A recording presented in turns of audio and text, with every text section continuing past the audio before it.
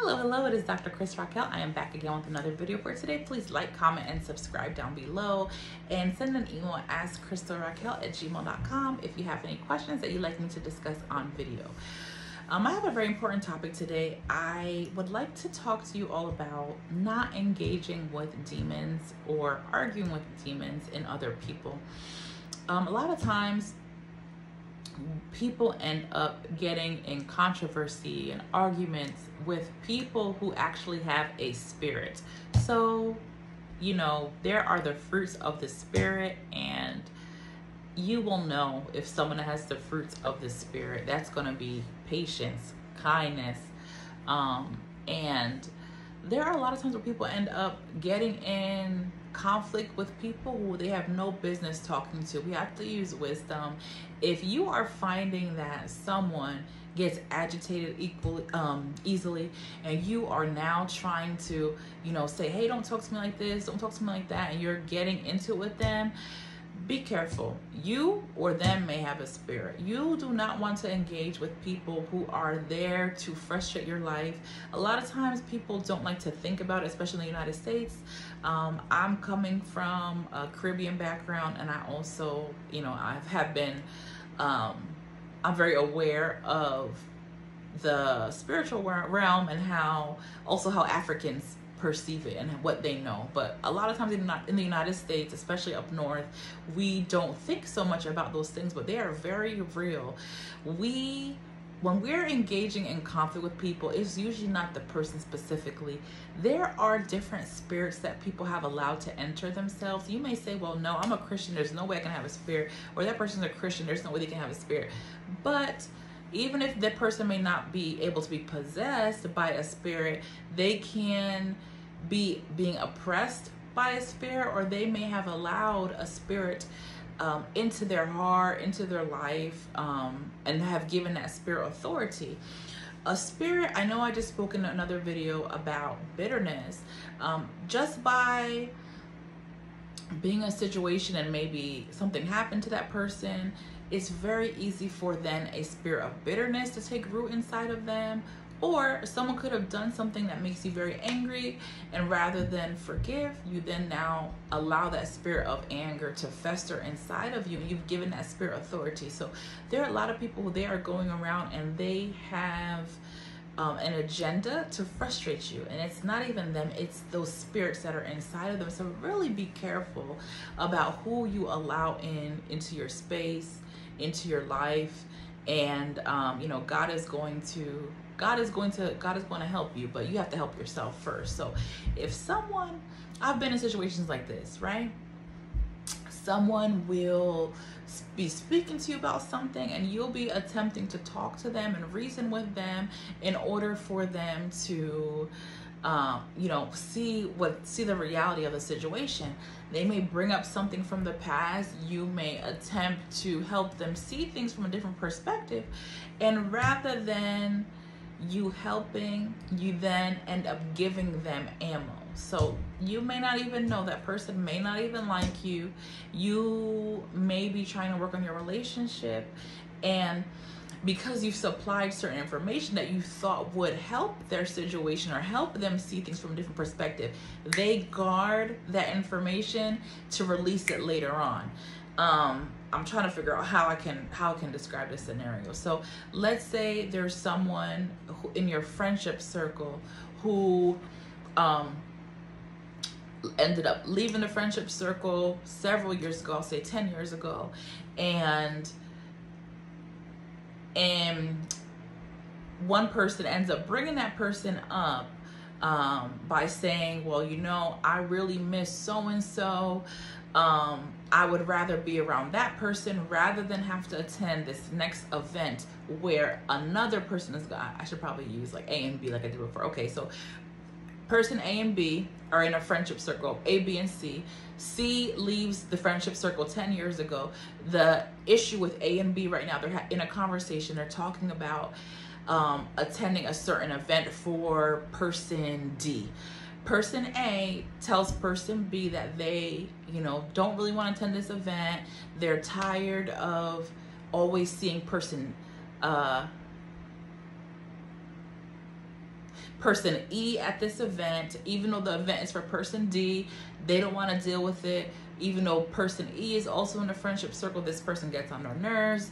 And then honestly, they really miss person C more than they ever wanted to see person E again, because person C left that friendship circle 10 years ago. Then person B tells person A, like, you know, it's no big deal. Person E doesn't mean you any harm, regardless of an incident that you claim occurred, I'll say 25 years ago. They mean you no harm whatsoever. Their person E is there to celebrate person D. And then person B also says, you know, I know you're talking about person C in the friendship circle, but I even heard person F told person D that person C was even trying to, you know, say untrue things about you. So you're saying you want this person back into your life, but this person is not even like a good person like that. So focus on, you know, celebrating person D. Person E means you no harm. They're also there to celebrate person E. Then let's say person C, maybe 5 years later, comes back into the friendship circle and apologizes for, you know, everything that had happened, for the reason why they left the friendship circle. And then at this point in time, person A and B are not in communication because person A decided that they weren't going to go to the event, and they're tired of everyone in the friendship circle. They want nothing to do with anybody. So person C comes back and is in communication with person B now, and says that they're sorry to everybody, and person B accepts them back. And then person A reaches out to person C a little bit later to check in with them. In that conversation, they are speaking badly about person B, person D, E, F, everybody. They're talking to person C about that. And then person C and person B are in communication separately at another event, and person C lets slip that person A was saying that people think that they're, you know, dishonest, that they shouldn't be trusted. So basically they're relaying back what person A and B had talked about when person C was out of the circle, and person B was trying to warn person A. I know it's a lot. Hopefully you understood.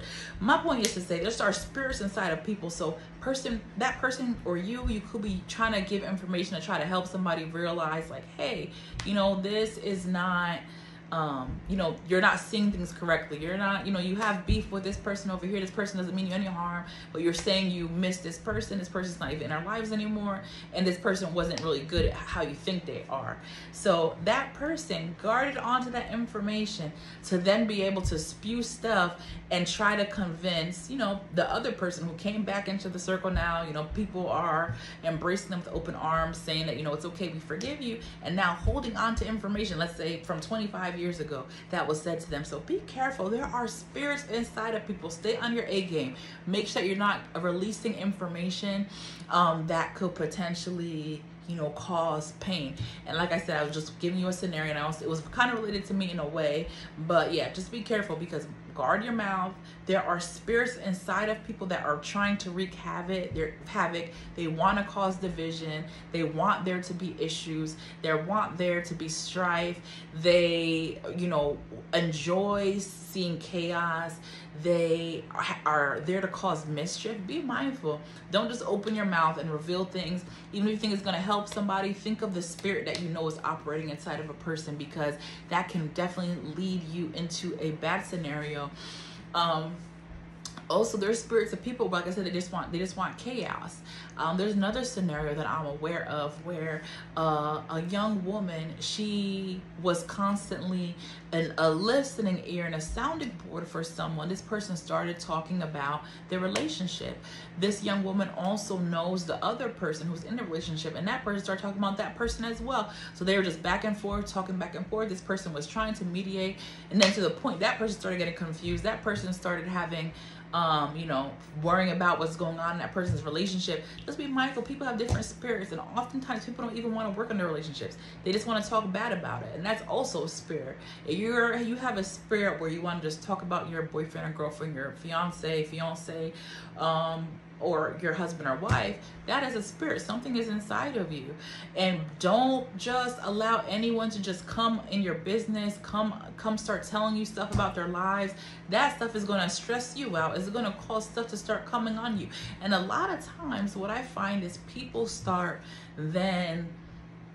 thinking about their own lives. Okay, this person said this about this. Maybe that was happening to me too. I didn't realize it. So be careful of negative people.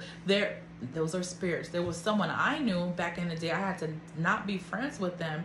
Is that they were much older than me. I would say by maybe 12 years, around there, or maybe 11 years, and maybe 10. They were so negative, and I saw them as, you know what, they're older, I can see why they're not happy where they are in this space in life. Then it got to the point where they started, like, you know, talking about people around them, and, you know, just saying stuff. You know, it could be funny sometimes, but then it's like, wait a minute, this person's always talking about people. It's too much. And what I tried to do when she would talk about like how she wasn't satisfied where she was in life, and she wanted to do this program, but then she thinks she couldn't do it, she couldn't get in, even though there's no reason why she wouldn't. And she would talk down about herself, but then also be negative towards other people. And then it got to the point where I was like, this is not somebody I want to be around. Then I remember I had a dream that she was talking about me. And I was like, yeah, it's time for me to end this. Because every time I would try to speak life into her and give her positive things about her situation, she would not want to hear it. I would say, yeah, I hear it. No, you're good. You can do that. You can do this. It got to the point where I was like, yeah, no, I cannot continue to have this person in my ear, in my heart, and try to like help her, because I realized she didn't want to be helped. And that was a spirit. I think she had a spirit of possibly bitterness from her life, you know, and you know, it just made me realize that people, a lot of times there's not much you can do. Really recognize whether or not you are meant to be a help for that person that season, because in that case, that's okay. But if you feel like you've done all you can, you've tried to help them, and they don't want to get out of that funk, they don't want to get out of that space that they're in, that negativity, it's time for you to let them go. And it probably is a spirit. It could be a spirit in them that's attracted to you. They may not even realize they have a spirit. I want to make that clear. A lot of times people don't even realize they have spirits inside of them. And that spirit may be attracting them to you because that spirit wants to bring you down. So be careful, pray for discernment.